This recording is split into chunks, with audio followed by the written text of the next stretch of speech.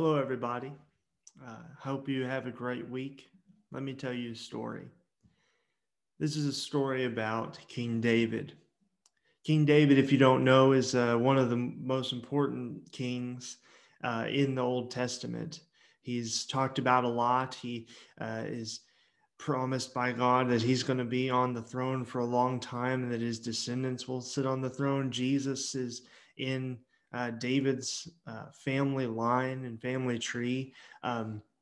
He's an important figure in biblical history. But what you might not know about him is the time when he wasn't king. You see, there was a king before him named Saul.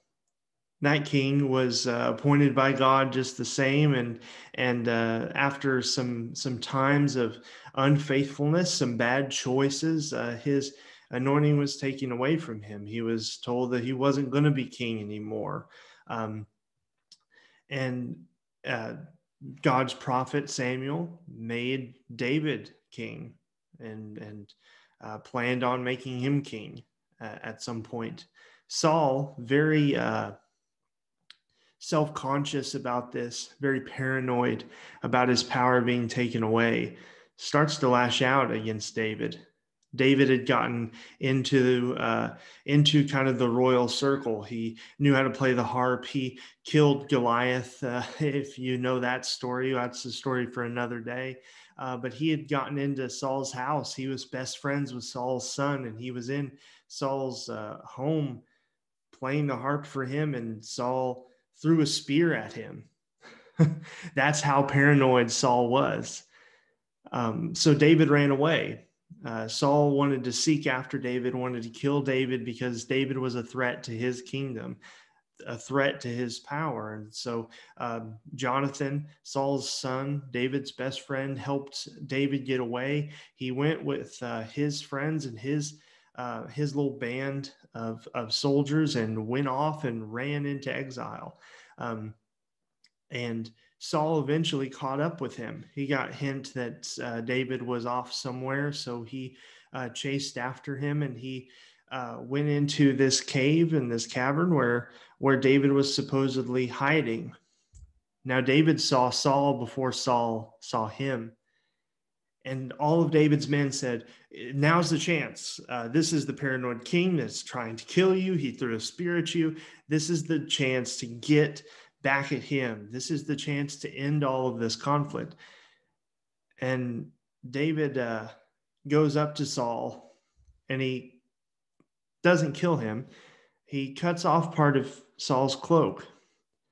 Feeling bad and ashamed about this action, he says to Saul, look, I had a chance to kill you. Here's your part of your cloak that I cut off. And Saul leaves.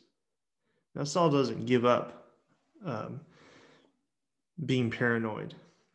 Saul and David would continue to be at odds with each other until Saul died. But I think that this story reminds us that lashing out in violence and retribution, harshness, and hatred against one another is not the answer. Now, David is by no means perfect. If you know the rest of David's story, David's an adulterer. He gets mad. He takes power for himself. He doesn't always make good choices. But that's a good story of a time when he made a good choice. He had a lot of people around him telling him that the right answer was to lash out. The right answer in the face of paranoia, in the face of hatred, in the face of people doing the wrong thing, is to do the wrong thing back, to lash out in violence back, to throw the spear back at Saul. But he didn't do it. In fact, the little extent that he went to lash out against Saul to prove that he could have killed him, he felt bad about that. He felt ashamed about that. And I wonder, do we have the same sense of shame when we lash out at one another on Facebook, in person, behind one another's back? Are we just as pressured by one another that the right answer in the face of fire is to fire back? Are we listening to the voice of Jesus, the ways of God who makes peace and points us to righteousness, the words of Jesus that tell us to love our enemies, to pray for those who curse us? Are we listening to God's voice? Or are we listening to the pressure around us that says the right answer is to lash back?